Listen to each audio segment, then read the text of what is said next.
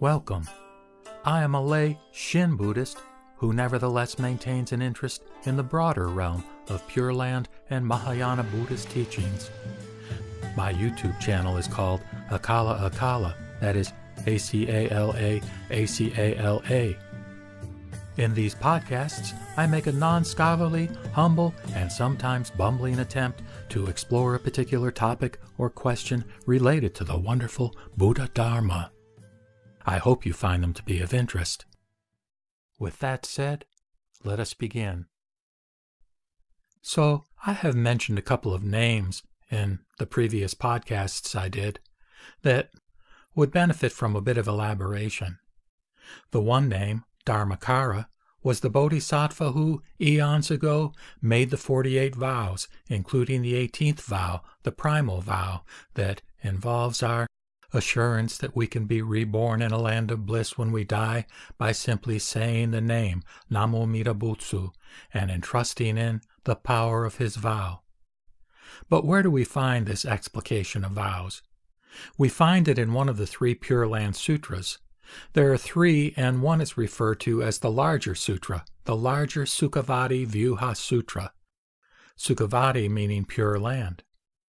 And in that sutra, or scripture, Dharmakara praises the Buddha, Lokesvararaja.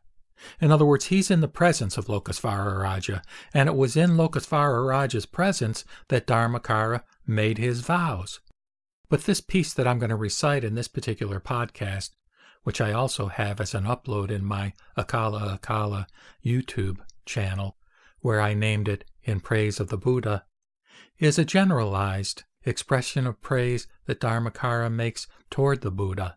And this is one of the things that Bodhisattvas and Buddhas do. They praise Buddhas and the attributes of Buddhas.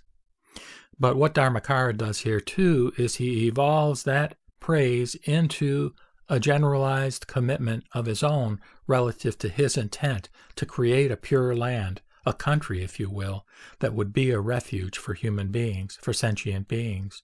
And he looks to Lokesvararaja to serve as a witness in this regard. Now, this particular English translation was by Richard Robinson and can be found in an old but wonderful little volume called Chinese Buddhist Verse. It was published by John Murray in London, 1954. I hope you enjoy it. When Amitabha was still the Bodhisattva Dharmakara, he studied under the Buddha Lokesvararaja. This is the hymn which he recited in praise of that Buddha. Shining face most awe-inspiring, pervading power unlimited. Such radiant brilliance as this is quite beyond comparison. The sun, the moon, the precious stones, though blazing and dazzling splendor, are cast into obscurity, just as if they were cakes of black ink. The Tathagata's form and face are without equal in the world. The all-enlightened one's great voice resounds throughout the universe. His morality, his energy, his absorption, and his insight, these sublime virtues have no peer. They are most excellent and rare. Deeply, clearly, he meditates on the Buddha's ocean of truth. He exhausts its depths and secrets and explores its shores and reaches. The honored one is ever free from ignorance and lust and hate. He is the lion of brave men. His wondrous virtue is endless. His merit is ample and great. His insight is deep and subtle. His overawing radiance shakes the 1,000 universes. I resolve to be a Buddha like the Holy King of the Truth. I will cross over birth and death and will liberate all beings. In charity, in mind control, restraint, forbearance, energy, as well as in contemplation and in insight, I shall excel. I vow to become a Buddha, and everywhere carry out these vows. All those who are in fear and dread, I will establish a great peace. Though the Buddhas in existence were 100,000 million innumerable great holy men, as numerous as the Ganges sands, to serve and worship each and all these innumerable Buddhas is less than seeking Buddhahood, firmly, rightly, not regressing. Though the worlds of all the Buddhas are as many as the Ganges sands, again, though there are numberless innumerable regions, my splendor will shine everywhere and go throughout all these countries. My energy will be like this. My magic power will be endless. When I have become a Buddha, may my country be the highest, its people rare and excellent, its field of truth superlative, the land as good as nirvana, matchless and incomparable.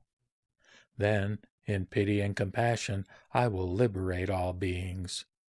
Men from 10 quarters who, reborn, their hearts rejoicing and unstained, have arrived inside my country, will dwell in peace and happiness. I call the Buddha to witness. He is my sincerity's proof. I have made my vows, and in these desires will labor earnestly. The Buddhas of the 10 quarters are unobstructed in insight. May these honored ones forever know what is done in my heart.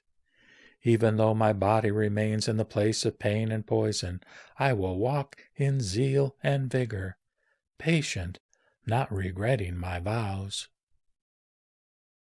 With that, I will sign off by reciting the Nembutsu, in gratitude for being embraced and accepted just as I am by Amida Buddha, never, never to be abandoned. Namo Amida Butsu, Namo Amida Butsu, Namo Amida Butsu.